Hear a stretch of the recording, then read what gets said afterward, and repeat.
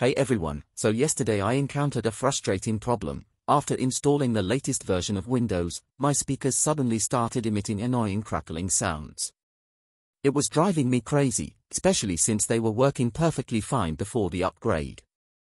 It took me some time to troubleshoot and resolve the issue, but I finally got it sorted out. Since I know how frustrating it can be to deal with this kind of problem, I thought it would be helpful to share the steps I took to fix it.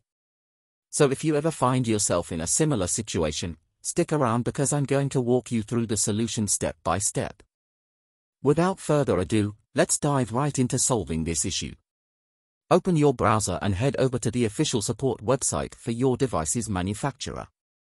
For HP users, that means navigating to HP support, while Lenovo users should visit Lenovo support, and so on. Let me open the HP support, which is similar to my device. Simply look for the option that says Auto Detect My Device or something similar.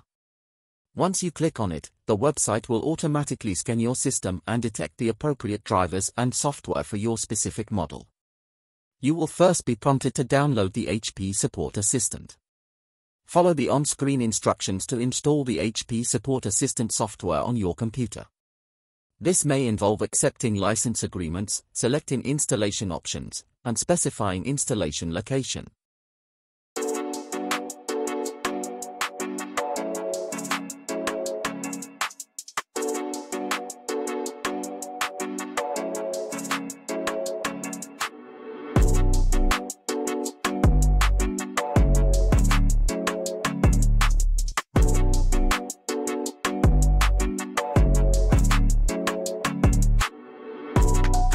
After the installation is complete, launch the HP Support Assistant software.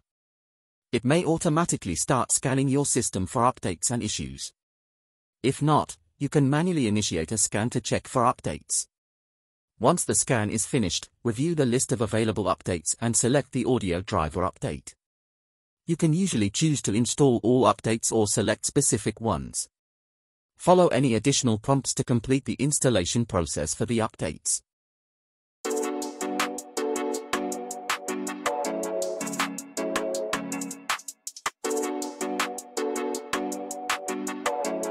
And just like that, you've successfully resolved your crackling sound issues. If you found this video helpful and managed to fix your audio problems, don't forget to give it a thumbs up. Your support helps others find this solution too. If you encountered any other issues or have additional questions, feel free to drop a comment down below. I'm here to help. Thanks for watching.